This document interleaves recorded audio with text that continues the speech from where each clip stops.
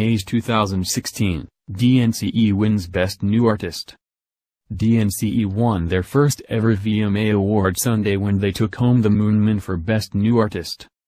First and foremost, thank you so much to the fans all across the world, frontman Joe Jonas said, accepting their statue.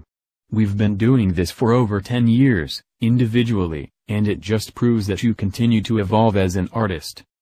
Bryson Tiller, Danish singer Lucas Graham, Swedish pop sensation Zara Larsson, and Des Igner were all nominated alongside the dance pop group. During the pre-show, MTV announced that the Tiller and DNCE were the top two contenders in the fan-voted category.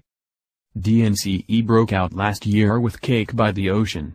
Frontman Joe Jonas recently told you that the secret to the song's success was that the group broke all the rules when it came to writing.